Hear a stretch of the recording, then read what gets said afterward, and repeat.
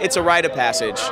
It doesn't matter if you're female or male, if you're a man or woman that's full grown. There are awkward moments in your sexual life that just affect you forever, and they become funny stories. They become tall tales, you know, in the retelling. And that's what this movie is. There's a frankness about it that anyone can identify with, whether you're young or old, you know? And what were you like in high school? I was like an in-betweener. I don't know, I played football, but I was in chorus. I was in a barbershop quartet, but I was still an athlete, you know, who played basketball and football. So I kind of fell between the cracks. You know, I wasn't a jock, I wasn't a nerd. I was just that guy that everybody knew and was friendly with everybody, but never really ran with the in crowd. You know what I'm saying?